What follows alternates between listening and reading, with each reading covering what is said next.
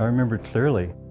I had an uncle that managed a fishing lake, and I remember seeing people come in with their big trophy fish, and he had a few mounts in his store, and he had a taxidermy sticker on his weigh scale.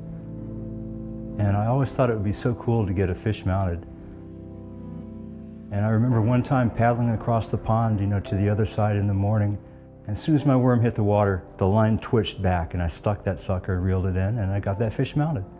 That was my very first fish, 3.5 pound bass. I still have it to this very day. My name is Raymond Douglas, and I'm the owner of King Sailfish Mounts.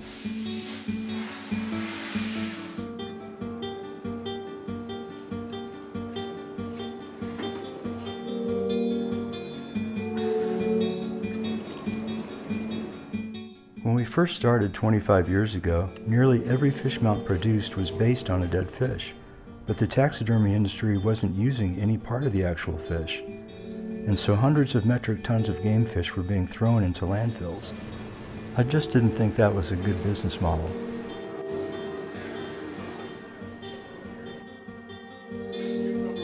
Nowadays, people choose, because of conservation, to release their fish alive and get replicas.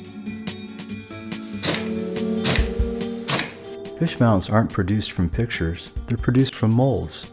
A mold is originally created from a once live fish and is then used to create hundreds or even thousands of mounts thereafter.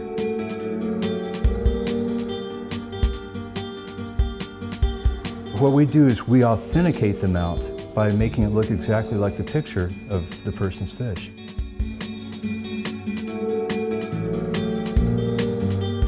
We get to hear the stories, we get to talk to the people that have caught these fish, but we also get to take pride in what we do ourselves, What makes it really personal is the painting. I used to paint all the fish when we first started. We're really lucky to have a whole set of talented artists. For example, Jacques is our assembler. He's the one that puts the eyes in the fish.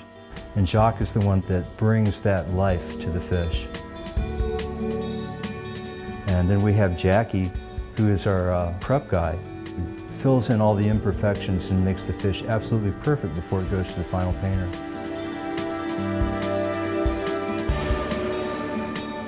Another artist, Chris Murrah, who is just unbelievable. At nighttime, he'll go home and he'll study the fish he's going to paint the next day.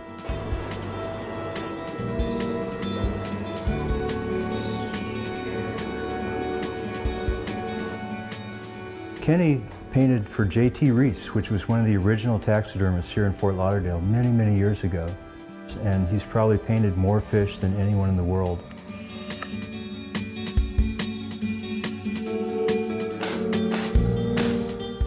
Well, what's really cool about the way we paint our fish is that we start with a silver base coat. That's the very first layer that we put on the fish. And then on top of that base coat, we use a combination of transparent lacquers and pearls, pearl powders, and iridescence. And the combination of those three gives a really 3D electric look to the fish. We may make a mold of a certain size fish, and we may produce 1,000 replicas of that same fish. But if you put them all together, you'll see that no two are alike. I think it's probably one of the coolest things I could have ever done.